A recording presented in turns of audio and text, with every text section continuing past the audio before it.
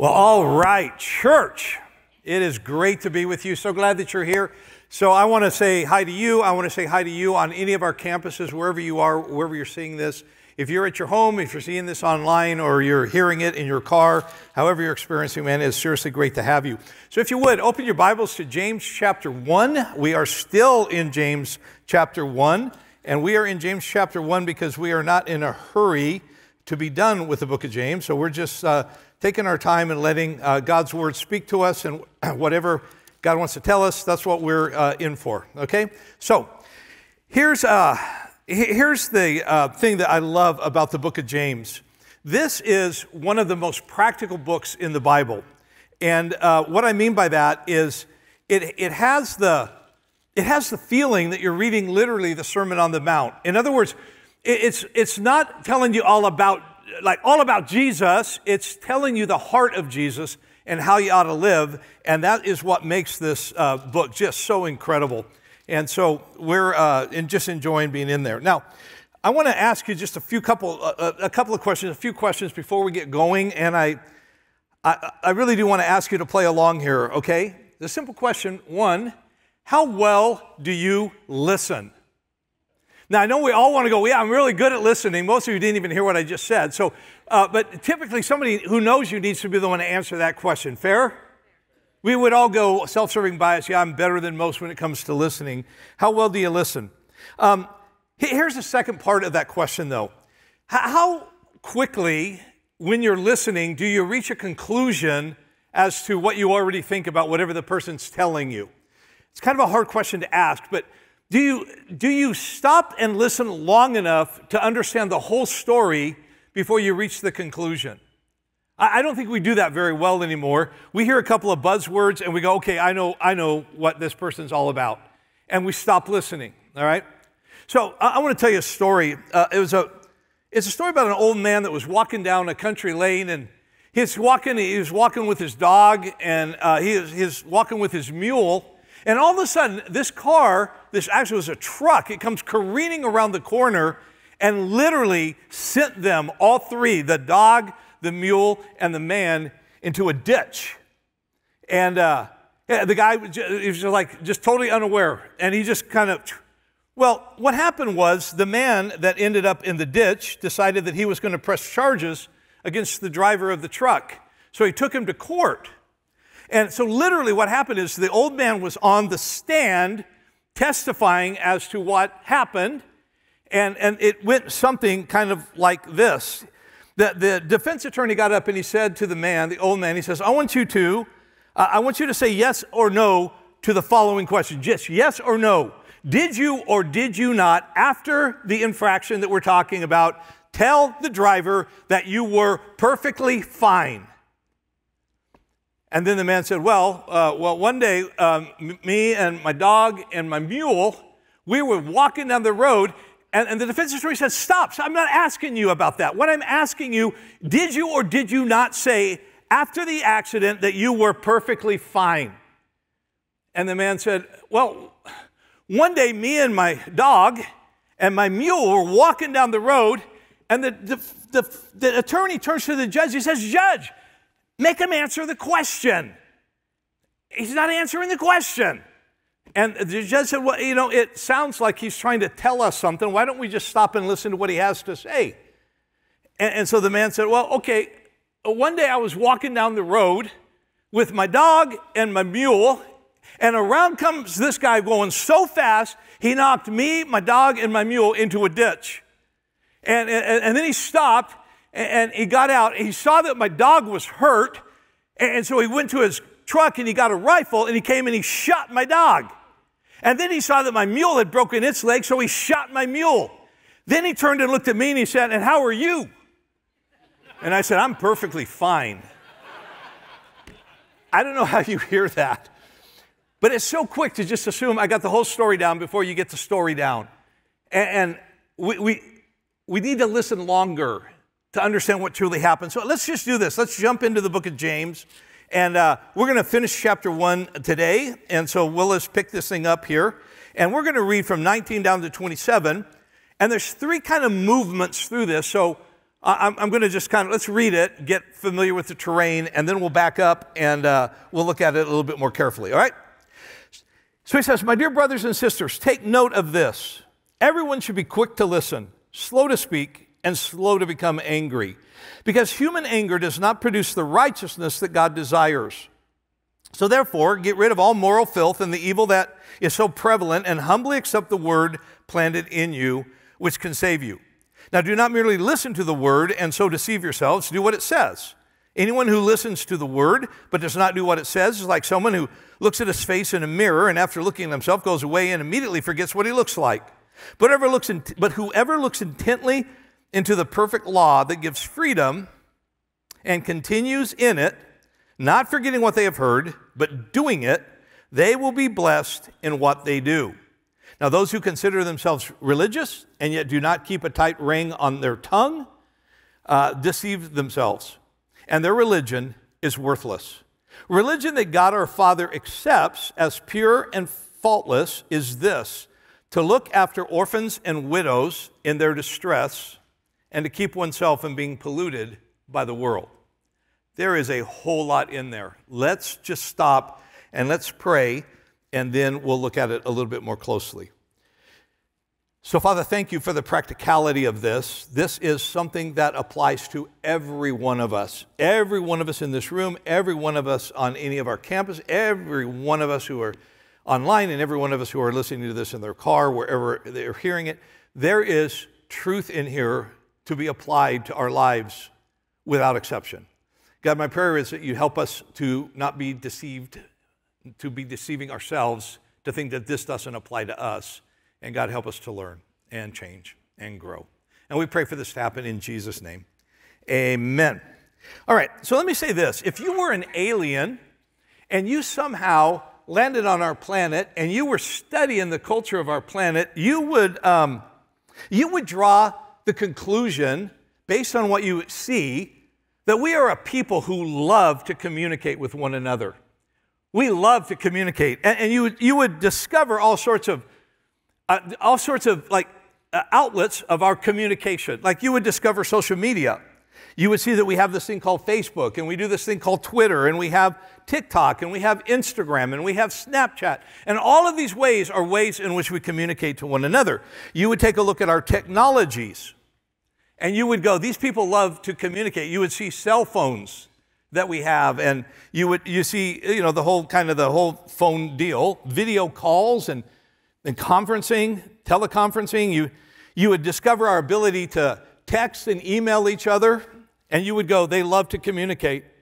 You would discover things about our culture that are these channels or mediums in which we just, we have television, and we have radio, and we have the internet. All of these are incredible forms of mass communication. You would just reach a conclusion. But the truth be told, and I want you to hear this, we are not a society that loves to communicate. We are a society that loves to talk. Now, can I get an amen from anybody?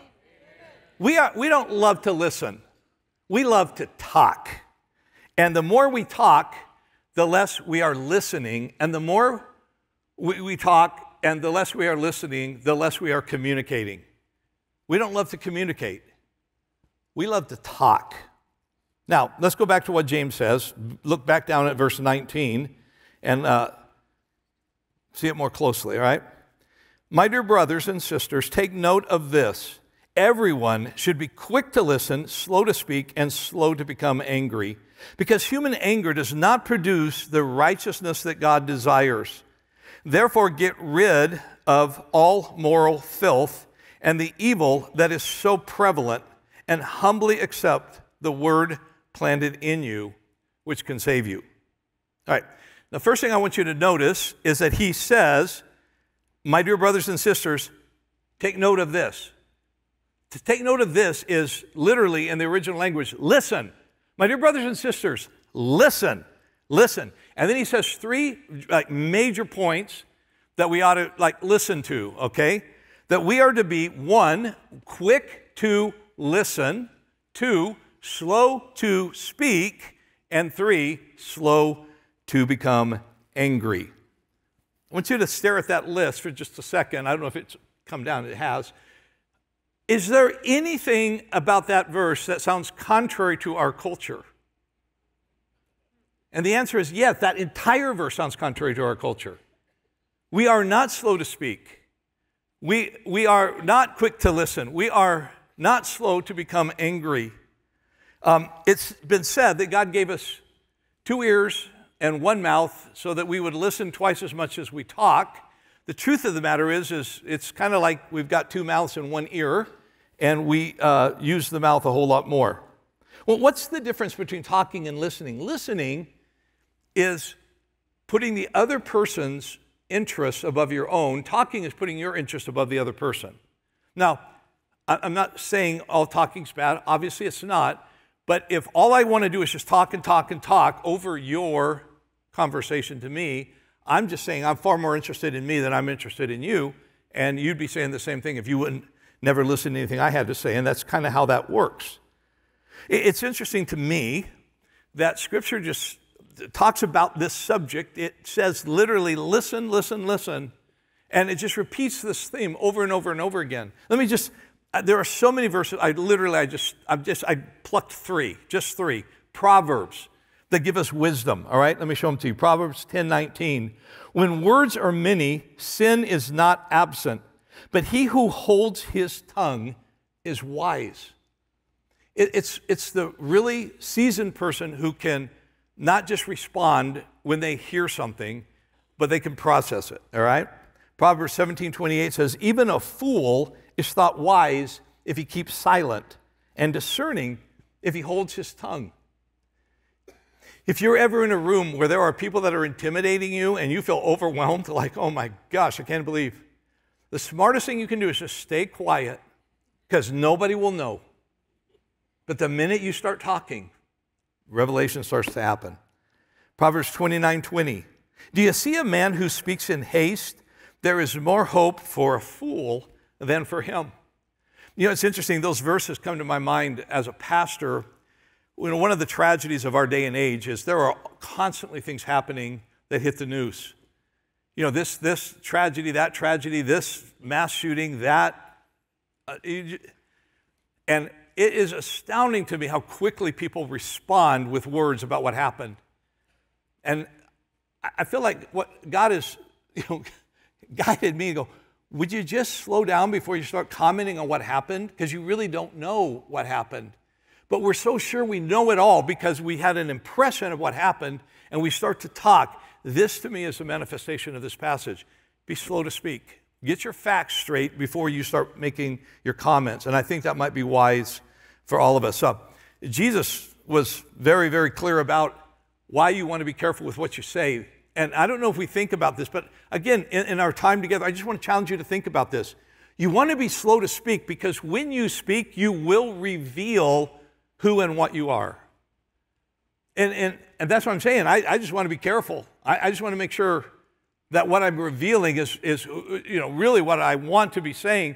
I don't want to be a fool and reveal I'm foolish just because I'm shooting my mouth off without knowing exactly what I'm talking about. So this is what Jesus said. Listen. He said this, a good man brings good things out of the good stored up in his heart, and an evil man brings evil things out of the evil stored up in his heart, for the mouth speaks of what the heart is full of. I want to challenge you for just a moment to stop and think about things you've posted. Just things you've said, comments you've made, reactions you've, released. If what comes out is indicative of what's inside, what's inside? We all might be really wise to just take a vow of silence. Can I get a silent amen? It reminds me of a guy that wanted to become a monk.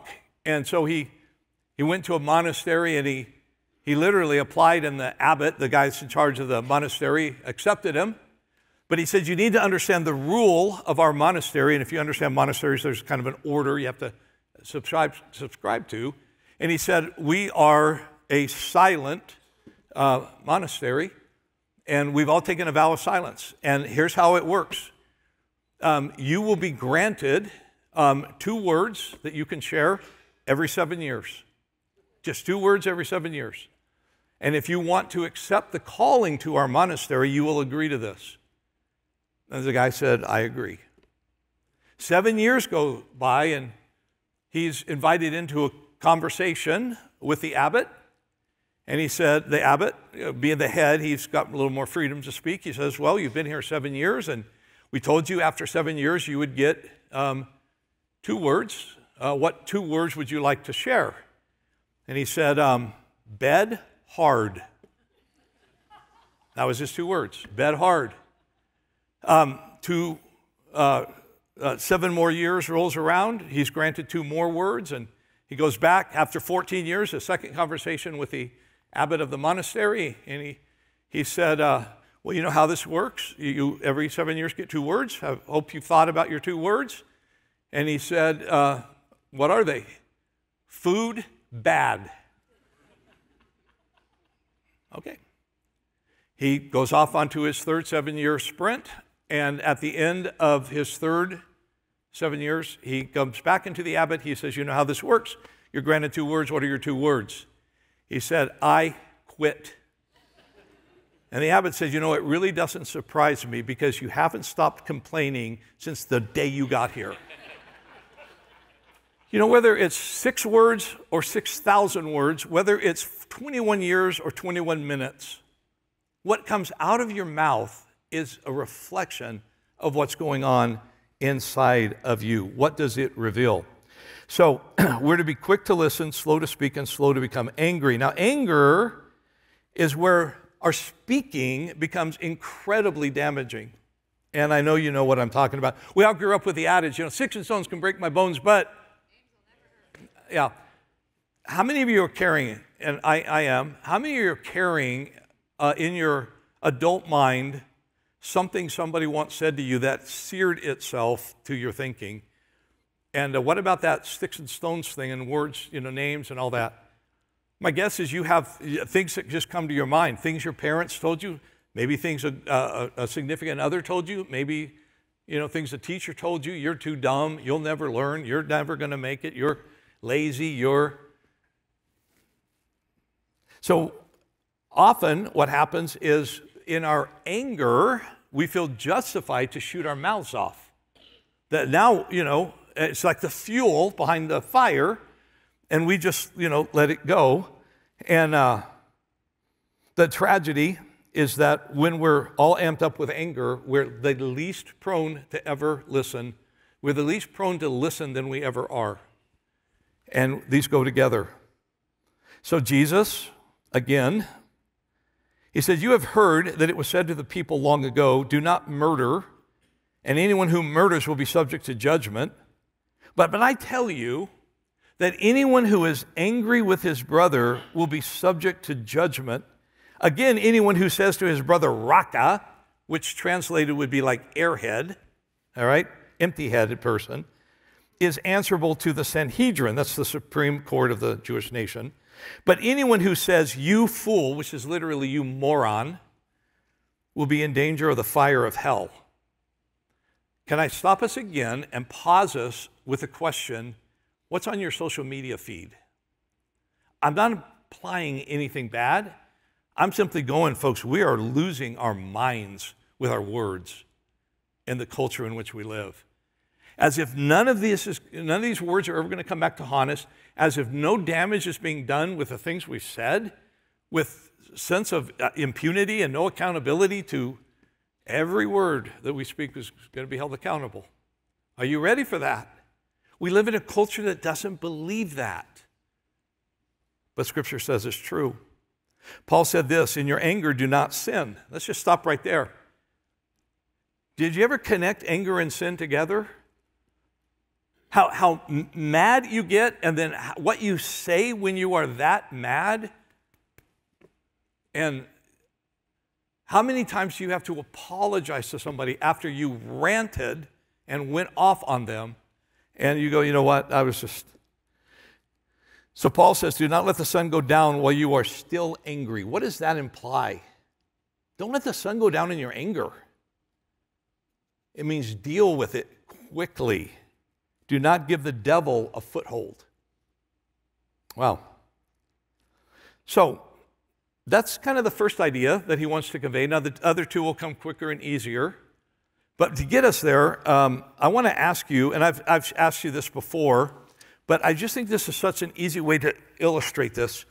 When it comes to your Bible, what's your posture to the Bible? And what do you mean, what's my posture? Well, I want to suggest there are probably more than three, but there's at least three postures you can hold to the Bible. One posture would be that the Bible is above you and you are under it, meaning that this is higher than I am. I aspire to rise to the teachings of the Word of God, that I respect where it comes from, and whenever I'm in the Word of God, I'm looking up.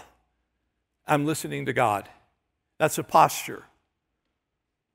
Another posture you can have is to see the Bible at your side, and that means you and the Bible are peers. That just as you and every other peer that you hold, you have opinions about things, and the Bible has opinions about things. You have thoughts, and the Bible has thoughts, and you often think you're right, and the Bible seems to think it's right. And so you just treat the Bible like a comfortable friend, and where you disagree, you disagree. And you just go, we're going to agree to disagree on that, Jesus. We don't see eye to eye on that. There's a third way, by the way. That's when you think you're above the Bible and it's beneath you. Probably nobody who's hearing anything I'm saying right now thinks that, but we live in a culture that thinks that. It's beneath them. Why would I ever listen to what it has to say? I know far more about anything than that book knows, and we treat it with contempt. Okay, now why is that important? Let's go to James 1:22, because what it says, do not merely listen to the word and so deceive yourselves. Do what it says. Now, here's the point.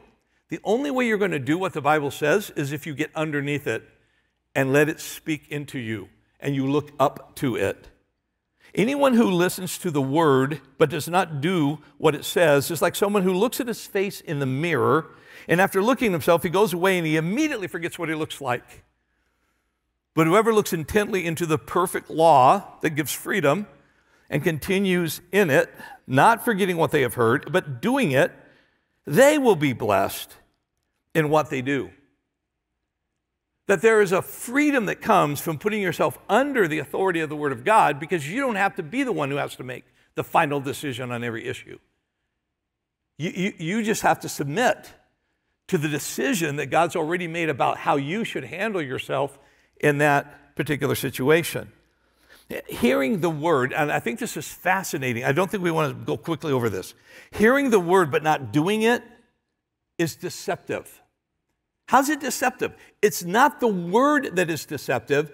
It's what we're doing with the word. I'm hearing the word, but I have no intention of following anything that says. We start to think that somehow, now listen carefully, we think that having been in church or been in the Bible and hearing what God said was what the goal was, that we would hear it. That we would hear, I heard it. But that was never the goal. The goal was that you would hear it and then you would do what it says. This is the point that James is making. And that's this whole idea of the message in the mirror. You look at yourself in the mirror, so picture yourself in the morning, whatever that scene is. Who knows? I'll tell you what, when you lose your hair, you pretty much look the same. I can just tell you that. There are benefits to being bald. Anybody in here? Anyone? Anyone? Amen. Amen. It's the same every morning. It's just what I go to bed with is what I wake up with. But the truth is that when you look at yourself in a mirror, the point of looking at yourself in a mirror is to see what you can't otherwise see. And you look at yourself and you go, oh my gosh, my hair. Oh my gosh, my whatever. I need to do something about that. Or you eat a meal and you go and you look at your teeth in the mirror and you got spinach between your teeth and you go, it's not too bad. A fool is what he's saying. A fool would look at himself in a mirror and not do something about what he discovered about himself. That's talking about you, me, and this. So this is a reflection that I can see myself in. I sometimes look okay. I sometimes look horrible. But the question is, what are you going to do?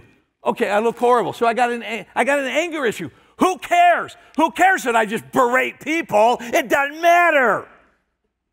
You see, I'm looking, but I'm not seeing, and it's trying to tell me, get that under control. You're going to do harm. But we believe that, let me tell you how this plays out. Folks, you can go to church all your life and get absolutely no closer to God at the end of your life. You can spend every weekend in worship, and at the end of your life, be no closer to God than when you started the journey. Because we think that somehow God is pleased with the fact that we showed up and heard. And I think what James is trying to tell you is, don't be so fooled. You see, there's absolutely no value to studying the Bible. In fact, I just wrote a list. There's just no point to studying the Bible if you have no intention of following the Bible. There's no point in hearing it, and there's no point in meditating on it. There's no point in memorizing it. There's no point in praying about it. And to guys like me, there's no point in preaching about it if you have no intention of incorporating it into the way you live your life. There is no point to it. But we are deceived because we believe that God is pleased by the fact that we heard it. Again, I want to show you something. James says there's a freedom that comes when you submit yourself to the Word of God, because you don't have to make the final decision. The Word of God will tell you which way to turn. Jesus said it this way, John 8. To the Jews who had believed him, Jesus said, if you hold to my teaching, you are really my disciples. Then you will know the truth, and the truth will set you free. That there is this freedom that comes from being a disciple, which means you're a follower, which means you're a learner, which means you submit yourself under the authority of God, and then the Word of God sets you free. Because you can be the person that God wanted you to be. Now, let me say it this way. The only truth that is applied, okay, is going to set you free. So let me just put all of this in one idea, and the idea would be this. A truth not applied is a truth not learned. Now, I'm going to pause on that for just a minute because that's something you need to hear. I need to hear. A truth not applied is a truth not learned. I can come to church and I can tell you, let me show you what I learned in church. I learned all this stuff in church. I can give you a long list of all the things I learned in church. A truth not applied is a truth not learned. I didn't learn anything. The only thing I learned is what I allowed for the reflection in the mirror to change my direction, to change my course. And then I just think James ends this so profoundly. And again, there's so much more. For the sake of time, we'll just take it as far as we can go. Did you know that Scripture speaks about a religion that's worthless?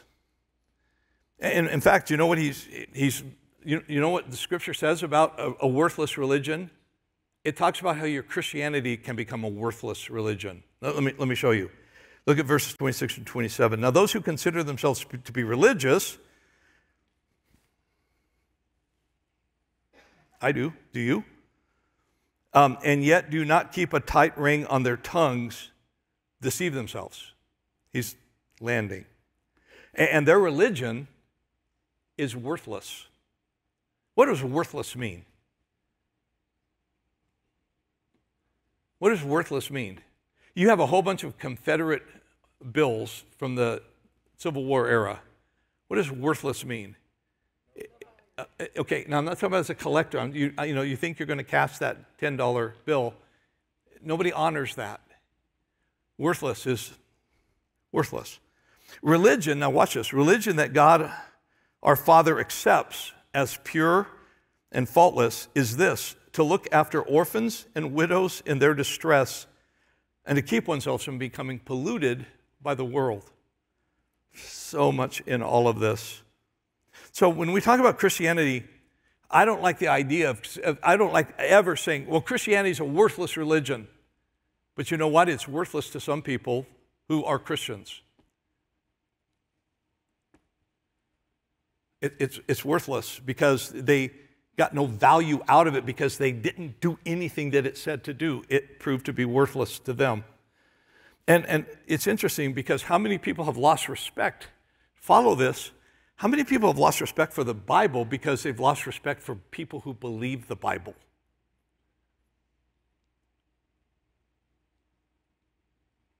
Wow.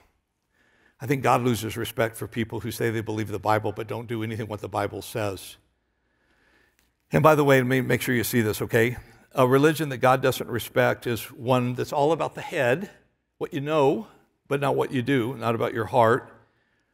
And then he says, I think this is it. He says, you know what's pure and faultless religion? Taking care, and he uses widows and orphans. Now, why would he use widows and orphans? Well, in the time that was written, widows and orphans were the most vulnerable, the most powerless. See, if you were a widow in that culture, you need to understand, all the inheritance went to your oldest son. When the father dies, when your husband died, in that culture, it wasn't going to go to you. It was going to go to the eldest son. Read the Bible. That's how it worked. And it goes to the eldest son. And depending on the heart of the eldest son, you're either going to be taken care of or you're not. And then the care of orphans, obviously, seriously in need of help and choosing not to help them. I was thinking about this. My mind went to the book of Amos, and I just want to share a passage. In Amos, God said this. Listen carefully. I hate, God says, I despise your religious festivals. Your assemblies are a stench to me. Even though you bring me burnt offerings and grain offerings, I will not accept them. Though you bring choice fellowship offerings, I will have no regard for them. Away with the noise of your songs. I will not listen to the music of your harps, but let justice roll on like a river, righteousness like a never-failing stream. What he's saying is the way you treat people, the way you treat people makes all the rest of the stuff you do that looks religious worthless to me. Wow. How much of our religious ritual, God goes, quit wasting your time because we're not doing what we know we ought to be doing. And I think about, issues of justice in our culture. Well, what's your stance on that? So let me just close. I think there's, two primary things that our faith ought to change in us. Our conduct and our character. Our conduct and our character. I think that's what James is saying. Has the Word of God changed your conduct and your character? Cleaned them up, made them better? This is going to sound like an aside, and in one sense it is, but I want to put a personal plea out there for you to hear. And it sounds like, but there is a ministry in Arizona called AZ 127. 127. Look down at verse 127. AZ 127 is a ministry that's committed to trying to help this foster care crisis that we got in Arizona. And we are just, as a church, going, we've got to do something. We have to, who's helpless right now? Foster kids. And so, we're talking about if we could just get 10% of our church. You don't have to foster a kid, but could you financially help? Could you emotionally help? Could you become an advocate? Could you help serve? Could you? And I feel the need to just let you know about this. We have a website that if you're going, okay, I heard you, preacher, Central AZ /foster-adopt. We're going to have on this campus coming up here what we're going to call a Find Your Place event. It's for everyone, hosted by AZ 127. It's going to be on the Gilbert campus on Tuesday, October 25th. Again, pure and faultless religion is to care about the helpless. So I encourage you. Now, let me just, final story. I read this week. It didn't happen this week. I just read about it this week. I read about a man in New York City who died at the age of 63 without ever having had a job, never once. He spent his entire adult life in college. Just take this in, okay? He had acquired so many academic degrees that they looked like the alphabet behind his name. Incredibly well educated, all right? So why did this man spend his entire life in college? When he was a child, a wealthy benefactor, a relative, who died, named him as a beneficiary in his will. He stated that he was to be given enough money to support him every year as long as he stayed in school, and was to be discontinued once he completed his education. So the man met the terms of the will, but by staying in school indefinitely, he turned a technicality into a steady income for life, something his benefactor never intended.